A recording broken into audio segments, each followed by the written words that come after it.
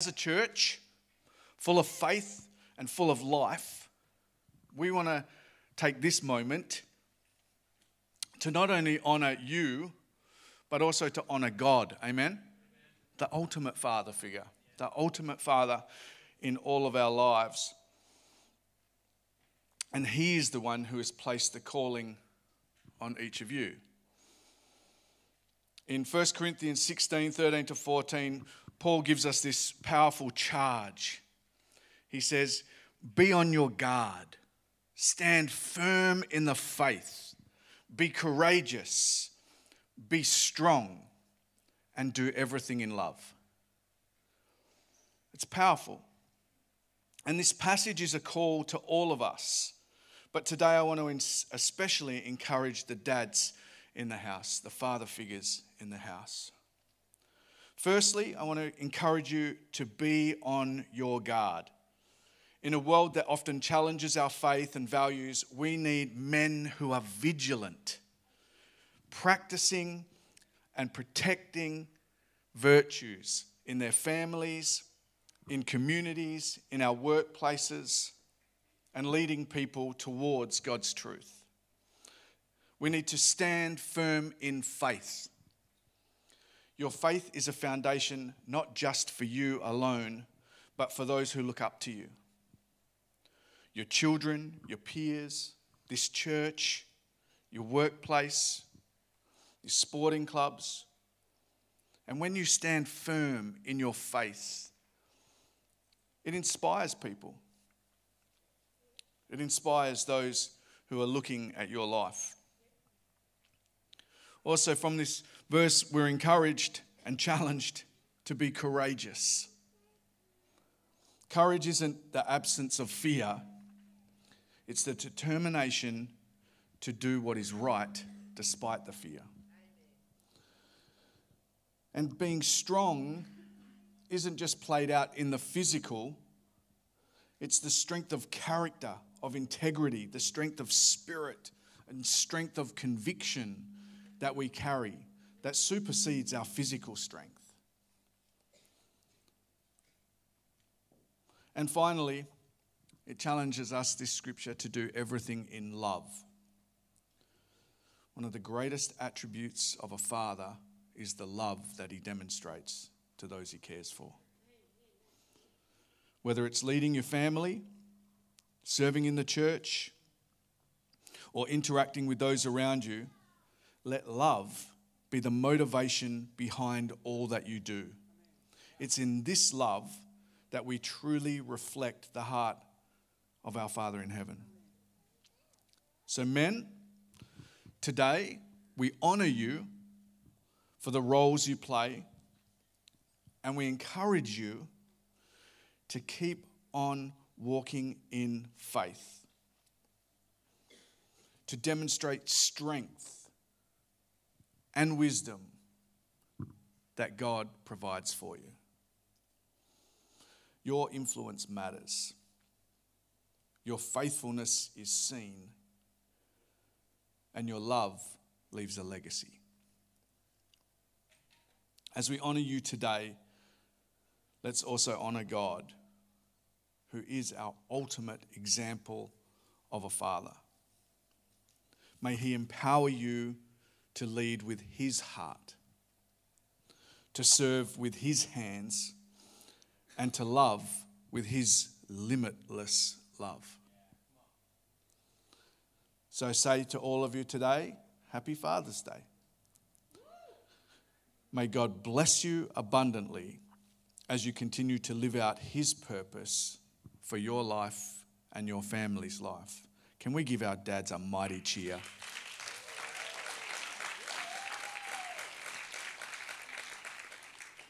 We have got some mighty men in our church who are just, I find, to be incredibly inspiring people. And we've picked a couple of them today to share. And we're going to start with one of the generals, not only of our church, but in our movement and in our city and in heaven, to be honest, because he'll be celebrated in heaven without a doubt. Our very own Pastor David. Can you make your way up here? Share a few words with us.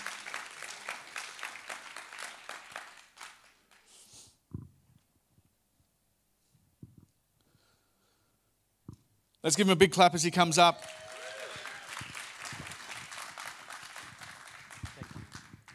Good morning, family. It's good to be here. Some mornings you don't want to get out of bed, but hey, life happens, doesn't it? Hey, my name is David, as has been said, and I'm honoured to be part of the team here. And the things that I share, I just trust that it just sparks a little flame of hope and encouragement within you. I come from a different time zone. I came from a time before mobile phones, the internet, coloured television, drive-through car washes. A man is washing the car with his son. And the son asks, "Dad, can't you use a sponge?" The world has changed. The world has changed from when it was when I was a lad.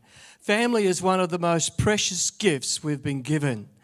It provides the cornerstone of childhood and the backbone of our belief systems.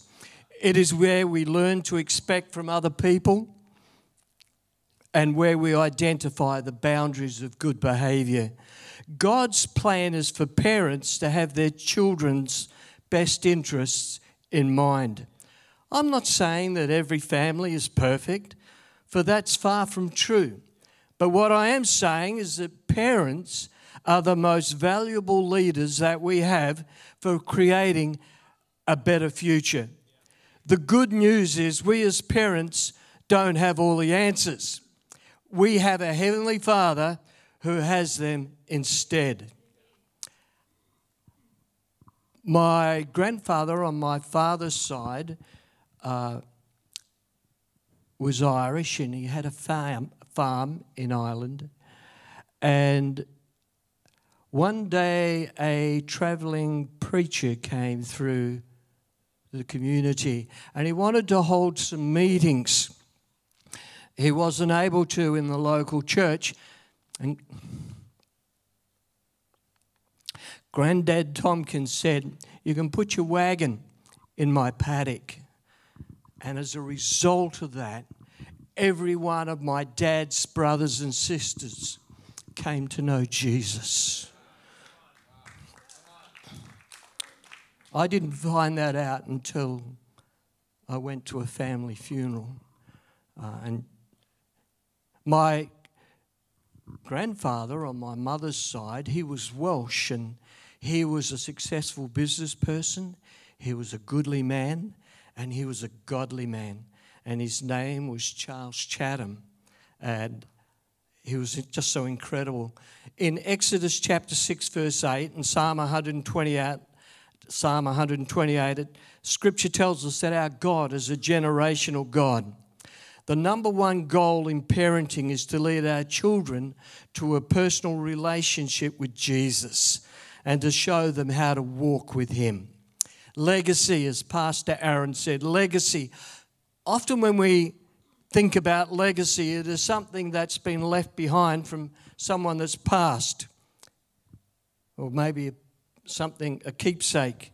But the greatest legacy that one can pass on to one's children and grandchildren is not money or material things accumulated in one's journey of life, but rather a legacy of character and faith.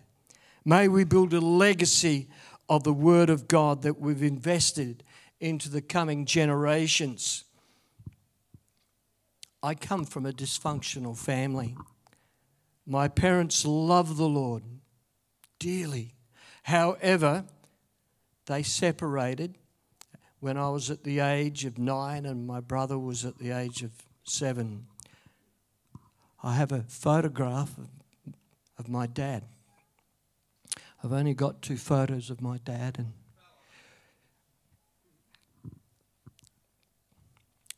he was an incredible man. And irrespective of the journey that happens in life, I am so indebted to my father and the godly and the goodly men that have helped shape me into whom I am today. As men, we often walk around with a backpack full of rocks. These emotional rocks we put in these backpack, things that have happened in the journey of life, and it's absolutely exhausting. As a male, you're told to man up. You're not allowed to show any mental or emotional weakness. We're also prosecuted for what our forefathers did, even though we didn't actually do anything. And when we try and unload those rocks, it can feel like nobody cares. But our Heavenly Father does. And He sees all of the rocks and He wants to carry them for you. So irrespective of your journey, I challenge you, I encourage you, you can leave that pack at the foot of the cross. Our sins, our failures, our wrongs, whatever it is, we can leave it at the cross. In Psalm 34 it says, and I found this to be so true, I prayed to the Lord and He answered me. He freed me from all my fears. Those who look to Him for help will be radiant with joy. No shadow of shame will darken their faces. In my desperation I prayed and the Lord listened. He saved me from all my troubles. For the angel of the Lord is a guard. He surrounds and defends all who fear Him. Taste and see that the Lord is good. Oh, the joys of those who take refuge in Him. Fear the Lord, you godly people, for those who fear Him will have all they need. Even strong young lions sometimes grow hungry, but those who trust in the Lord will lack no good thing. Our past does not define our future. When we trust in the Lord and take refuge in Him, your mess will become your message. Your test will become your testimony. A true father will never give up on his kids. We learn that from our Heavenly Father. No matter what you've done, He has not given up on you. Remember that there is one who is a father to the fatherless. I am now an older father and a grandfather. I have a married daughter, a son-in-law, and a grandchild. My greatest desire and challenge is to leave a legacy to them. I am talking about a legacy of faith. The greatest thing that I can give to them is my story of over 65 years of living for Jesus. The good and the bad, my victories and my losses. I don't know your story as a man in your family, but your family needs to hear it.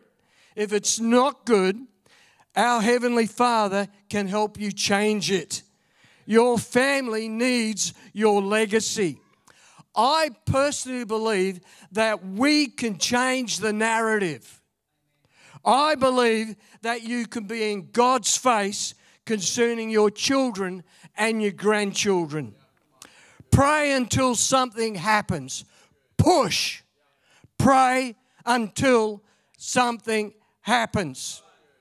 In Luke chapter 18, verse 7, it says, and will not God bring justice for His chosen ones who cry out to Him day and night? Will He keep putting them off? I find my God, my Father, hasn't. Today as men, we can stand in our actions. Our active faith has the potential to influence the direction of our future generations. Thank you.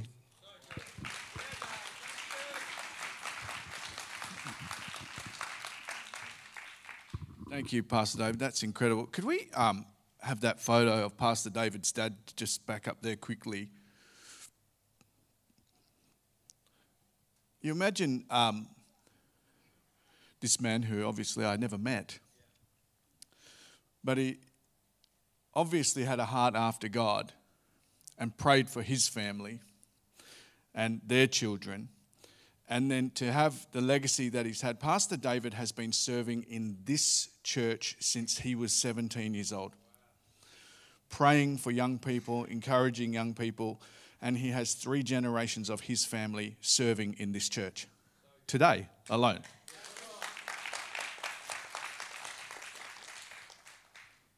Wow, the prayer of a father is powerful. What a legacy.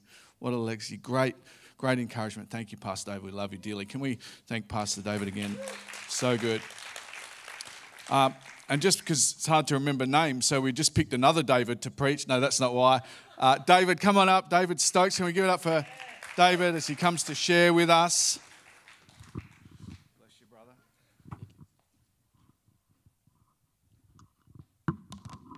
Good morning. I brought props.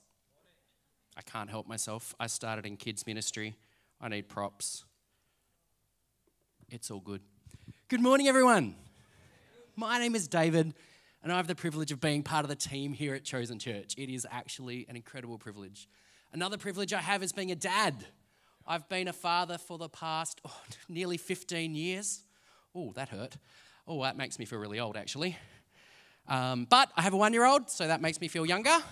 So 12-year gap between 2 of my kids, which is amazing.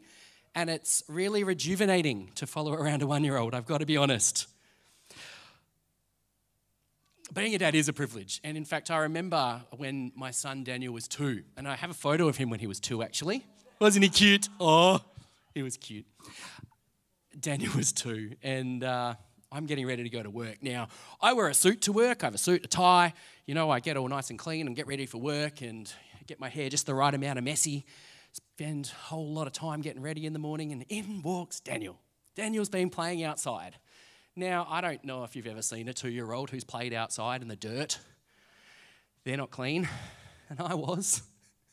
And he runs in and he goes, "Daddy, hug!" And it's so cute. And I didn't want to. I got to be honest, I did not want to.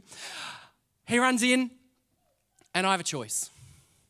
Do I, no. Stay back. You are dirty, I am not. Do I call his mum? Oi! Come grab him, get rid of him. Or do I bend down, get on my knees like God got on his knees for me and give him a hug? Because that's exactly what God did for me when I was dirty and I was messy and I was really, really gross in his eyes.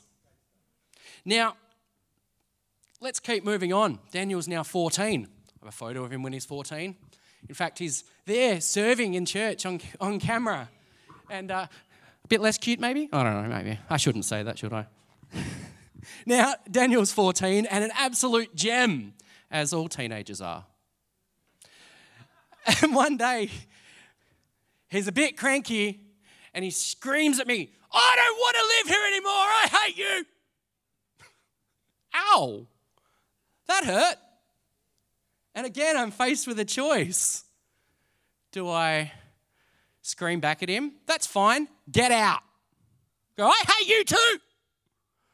Or do I gently remind him that that's actually not true? You just feel that way right now, and that I love you anyway.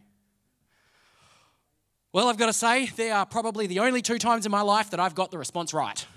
Yes! Because I screw this up all the time. But church, I've got to tell you this morning that how we respond matters.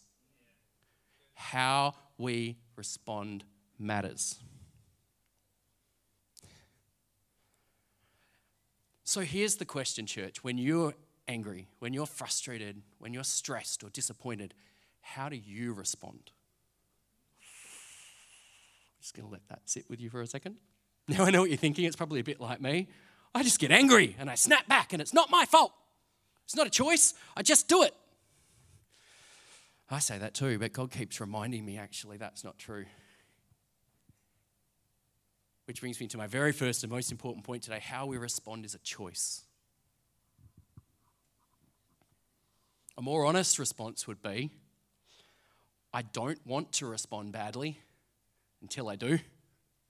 And then I really, really, really want to respond badly. And then I regret it.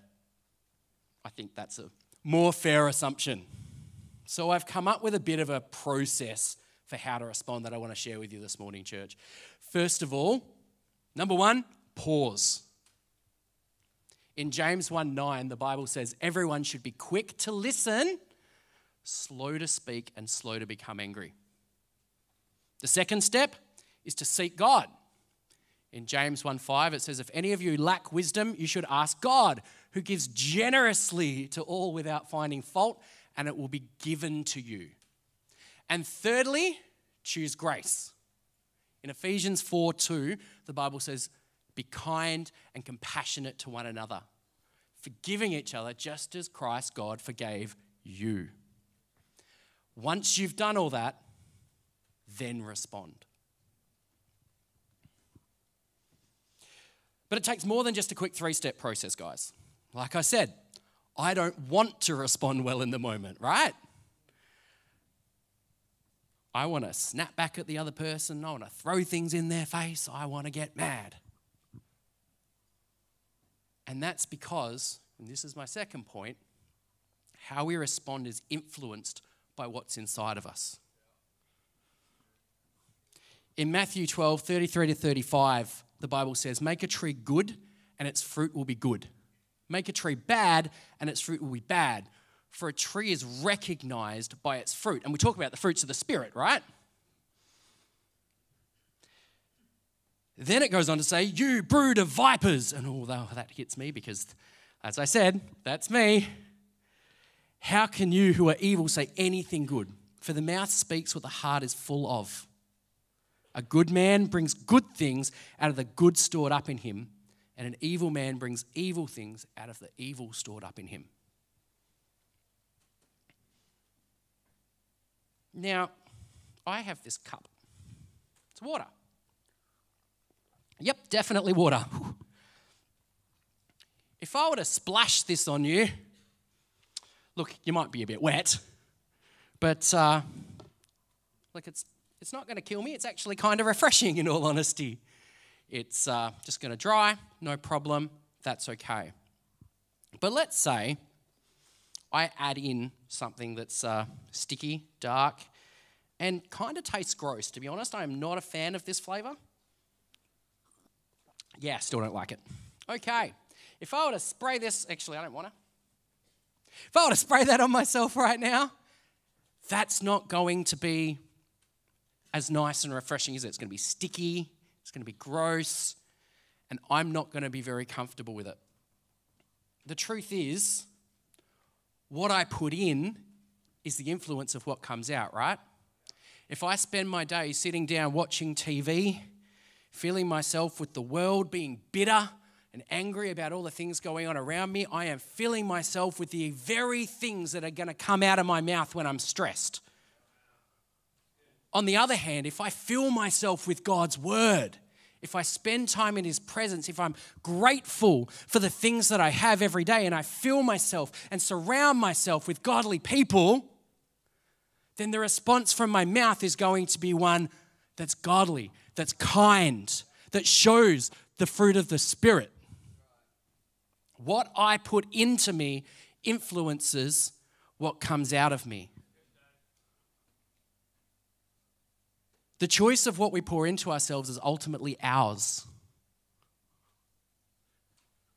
By choosing to surround ourselves with the right influences and seeking guidance from God, we can ensure that when we pour, or when we're angry, splash out of ourselves, it's life-giving and not destroying. And that's the point. And that is my third point today. How we respond is a matter of life and death. Oh, David, that's a bit over the top.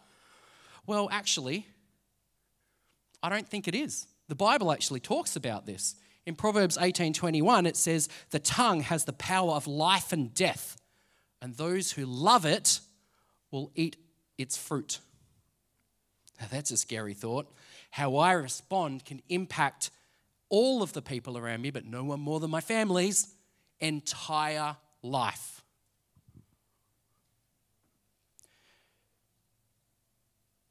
Now, I've got to be honest, my tongue is out of control sometimes.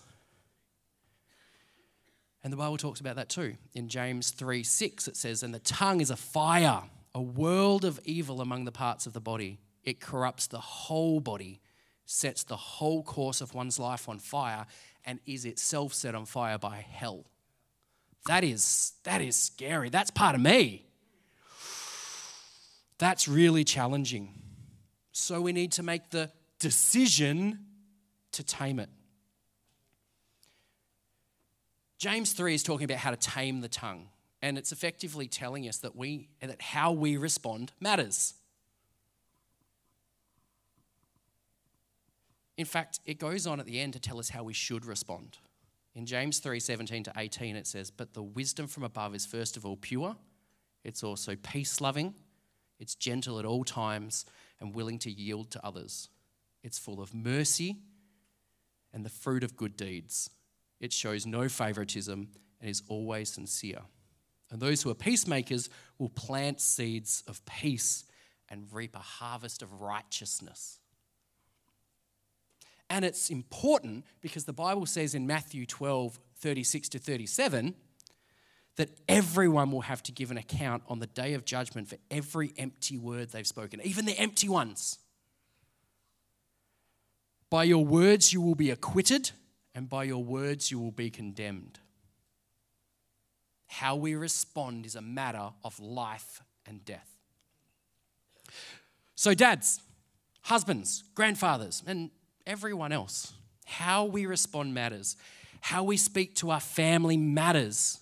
We need to demonstrate to our families, and especially our children, that how we respond matters. When our children are inconvenient, when they say hurtful things or mess up more than we can even imagine, by choosing to respond with love and compassion, you're not only showing them the love of God, but also modeling the kind of behavior that we're called to as followers of Christ in Ephesians 4:32.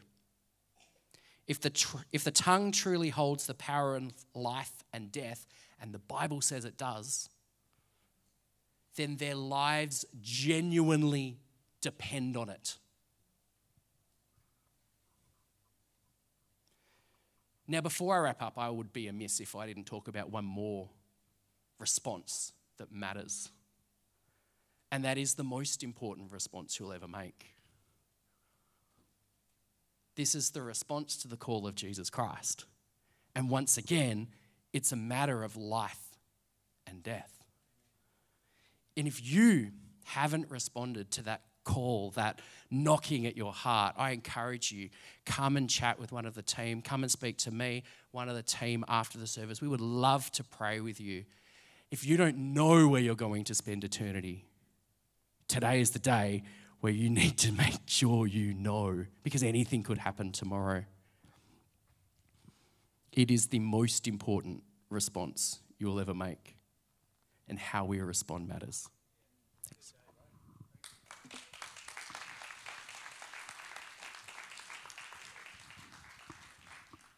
Good stuff. Thank you, Dave. Can we give him a big round of applause? Thank you. So important. Such a great encouragement and lesson for us. And I love how God trickles things through, keeps the themes of things going. Obviously, Pastor David shared with us an opportunity that his family had to say no to somebody traveling, and opens the door, says yes, responds in the right way, in a godly manner that affects generations to come. And just like David sharing with us, the way that he responds, the way we respond, the way that we talk to those who we love and care for and influence makes such a big difference. And we see that in David's family with his amazing son Daniel serving so full-heartedly, a mighty man of God in his own right at 13, just championing the things of the world, and growing into a great man. So keep speaking life. Very cool indeed. Hey, we're going to get the amazing Levi Rocker up to share with us. Give him a round of applause. Good man. The best dressed man in the house. Praise the Lord.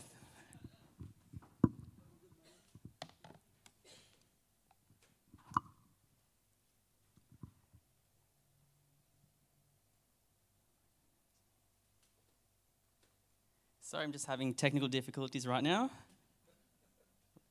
Just when I need it. Praise God.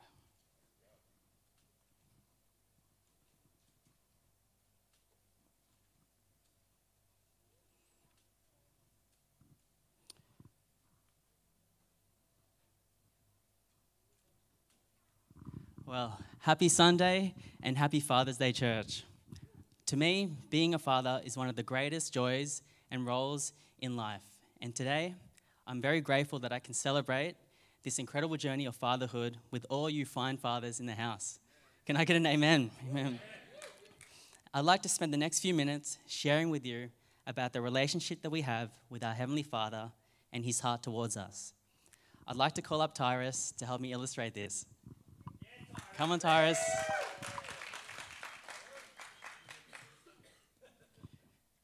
Come on. This is Tyrus, my beloved son, in whom I'm well pleased. You know, he wasn't always this tall. He didn't always know how to tie his shoelaces. He didn't always know how to wash the dog's bowls or sweep up the house. But thankfully, he does. He won't always be the same as he is at 12 years of age, but as he matures, he will undeniably change. And with that, his conditions and his circumstances will change also. Now, Tyrus hasn't started working yet, and more importantly, he hasn't started paying me back yet. Just kidding. Honestly, he's cost me a lot of money, a lot of time, effort, and sleep. But I have no regrets. I've found great joy and fulfillment in getting to raise him. You know, when I first heard that I was going to have a son, I was overwhelmed. I was scared, but not scared of him. I was really scared of becoming a father. I felt shocked, surprised, and excited all at the same time. You can ask Joy, my wife. Tyrus made me a young father at just 20 years of age. But even before he was born, I already felt a deep connection to him. I hadn't met him or seen him yet, but I knew that I loved him. Even before he took his first breath, Tyrus claimed a position in my heart. Tyrus's place in my life was not something that he had to earn. He didn't have to strive or work for. His position in my heart he holds is my son. This identity was given to him simply by being born into the family. It's his birthright, something that he inherited naturally. My love for Tyrus flows from the undeniable fact that he is my child. So no matter how tall he grows, how well he learns to tie his shoelaces, how much he helps around the house, and how much he will eventually earn for himself or accomplish or do in this life, these circumstances and conditions will change, but what remains constant is my unwavering love for him. His identity and position in my heart, which is a dearly loved son. Now I want you to turn to your neighbor and say, conditions and circumstances change.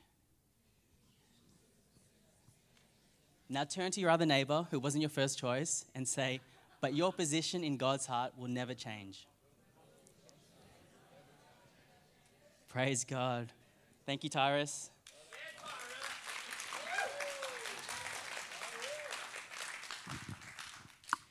The father-child relationship is a picture of God's love for us. You and I, his children. The Heavenly Father's heart and love for us is constant. It's unwavering, it's patient, long-suffering, and enduring. It's not dependent on our ever-changing conditions and circumstances. In God's heart, you are deeply loved, fully accepted, and forever secure. His love for us is not something that we earned or deserved. It's not based on anything that we've ever done. He simply loves you because he's called you his own, his son and his daughter, a child of the Most High God. 1 John 3 verse 1 tells us, see what great love the Father has lavished on us, that we should be called children of God.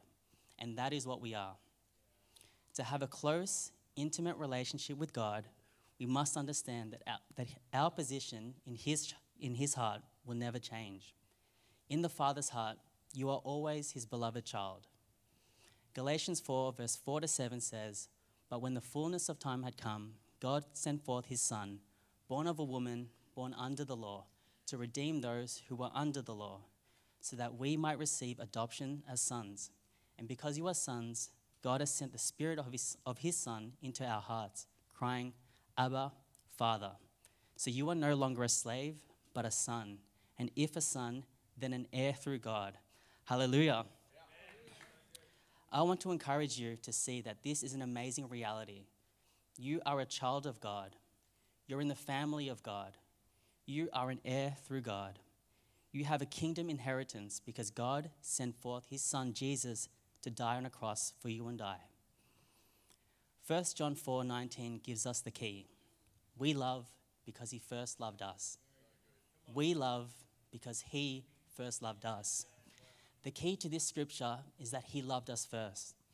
This means we need to receive the Father's love before anything else. If we don't receive his love, we end up working for God's love rather than working from it. I'll say that again.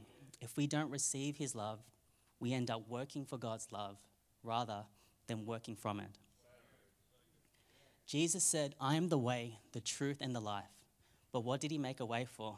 I'm glad you asked. Let me tell you. He made a way for us to enter into a relationship with the Father. Jesus came to earth not only to bear our sins, cleanse us from all unrighteousness, and forgive us of our sins, but he also came to reveal the Father's heart for us.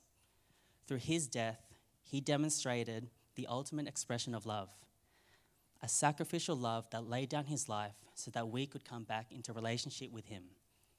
He not only gave us relationship, he gave us fellowship and communion to be with the Father, just as it was in the Garden of Eden.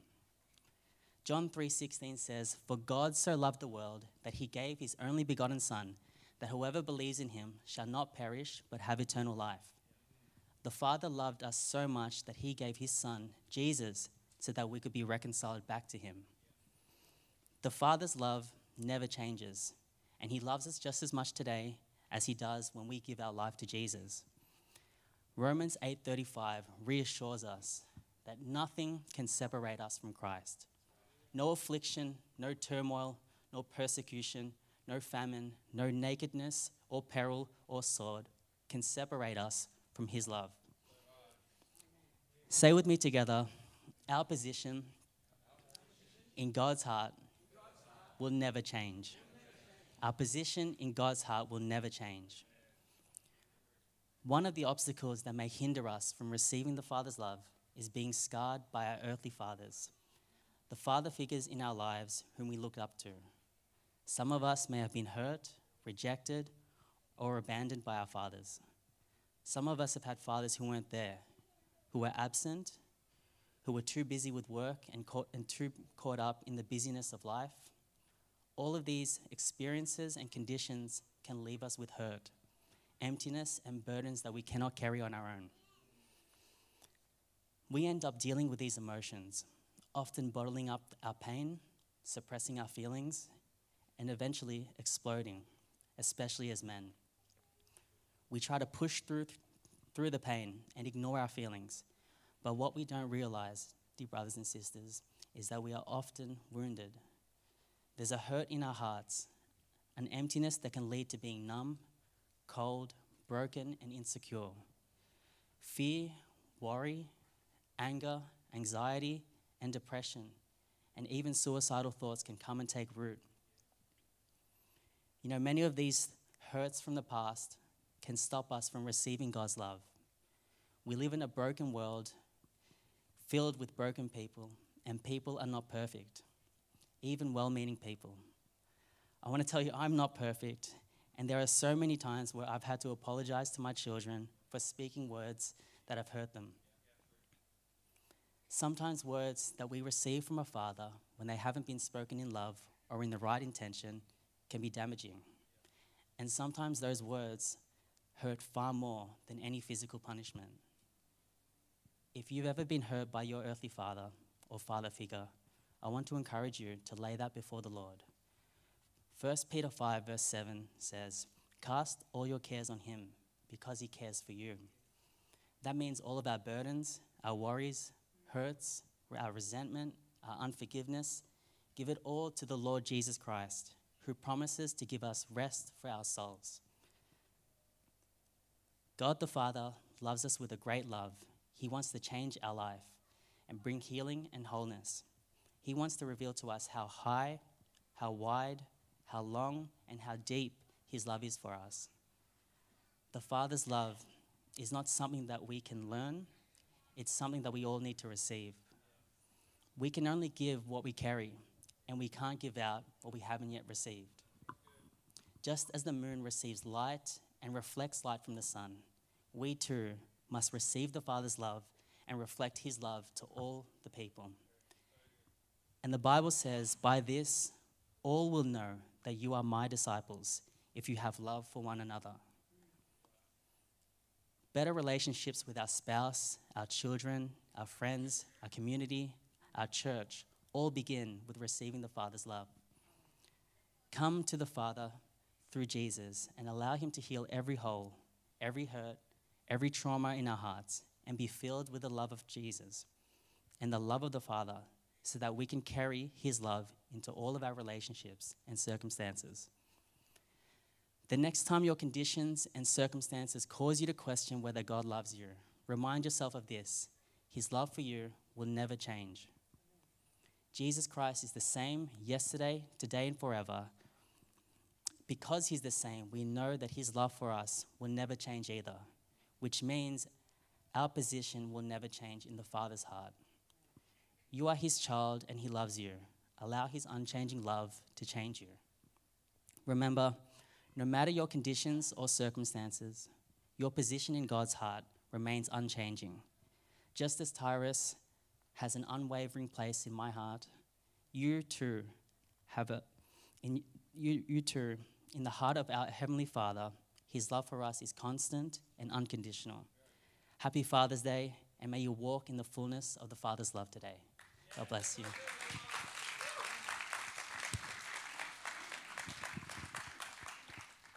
Great job, mate. Well done. Wow, incredible.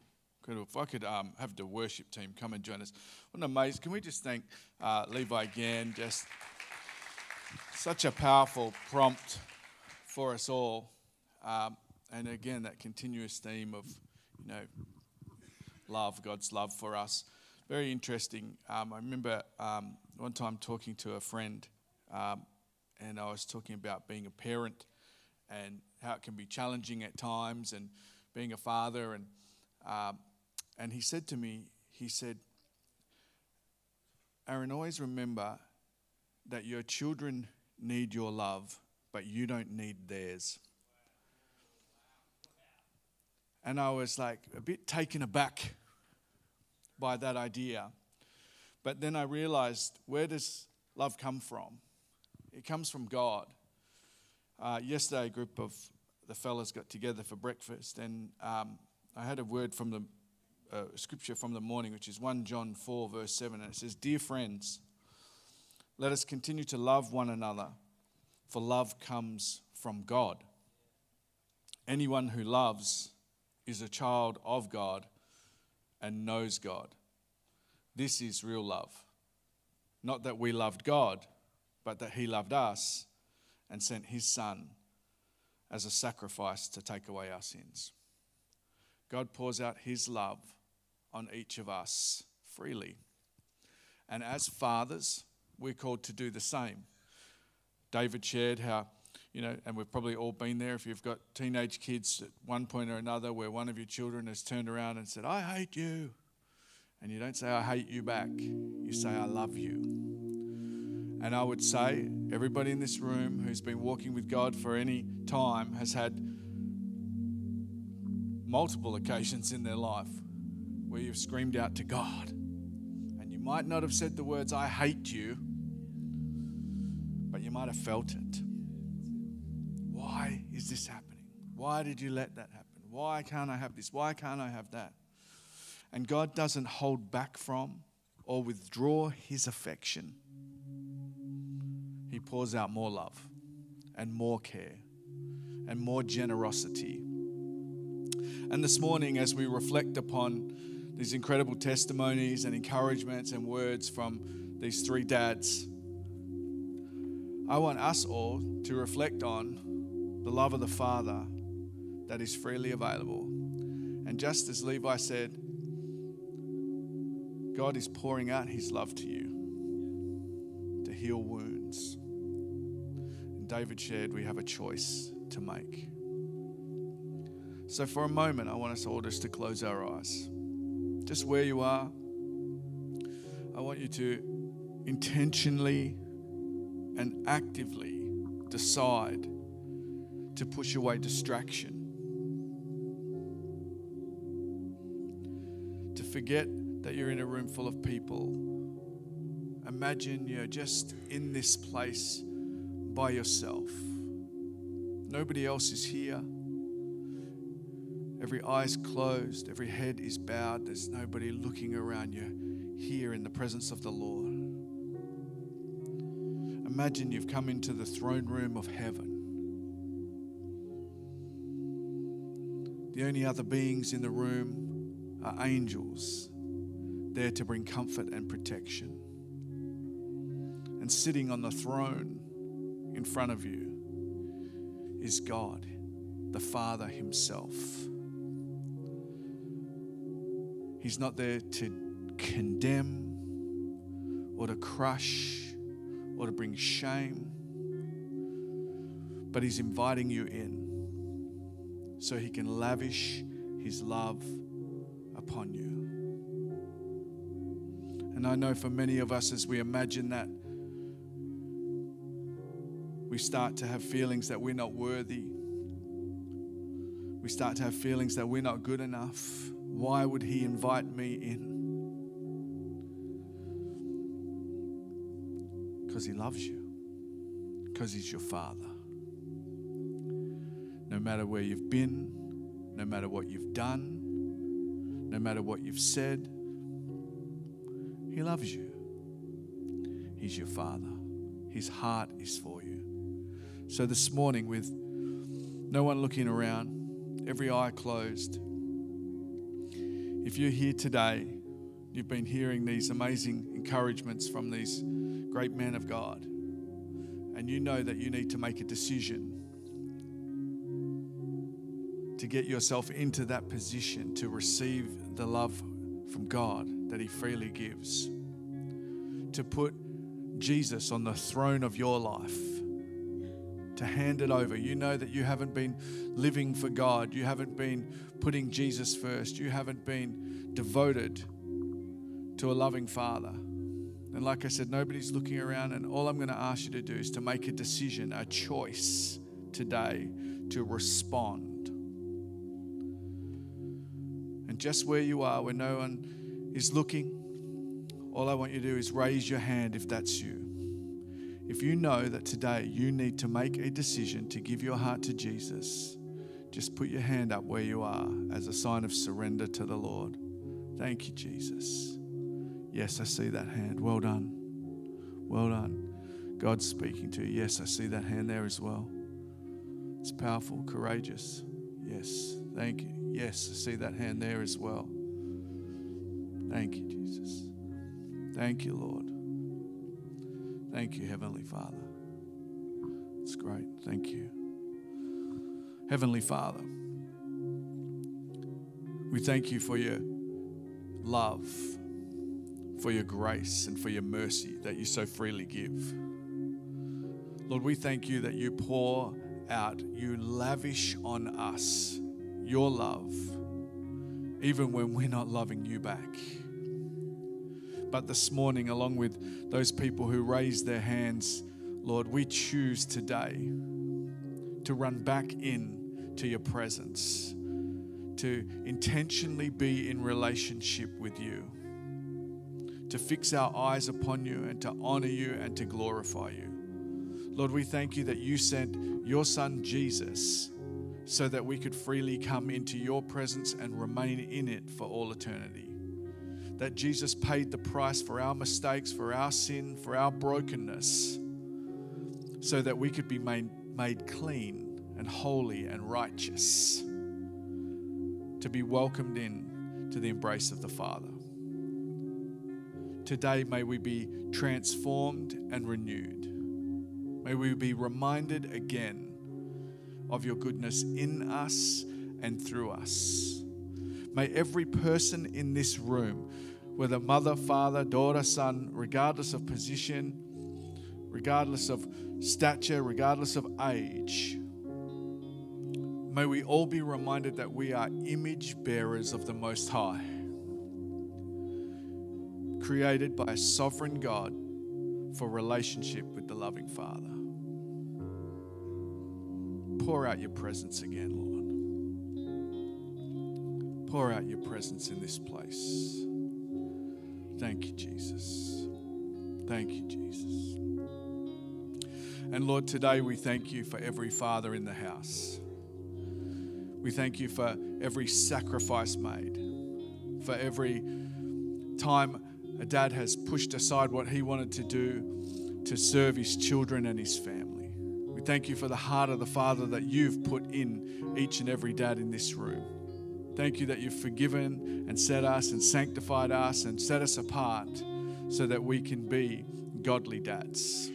And Lord, I pray for a supernatural anointing to be on every father in this house, that no matter what situation or circumstance they're in with their children or those who look to them as a father figure, may you redeem it, Lord. May there be breakthrough in that space, holy hearts in that space, and love in that space. Your anointed presence upon them. Heavenly Father, we just pray for abundant blessing on each dad.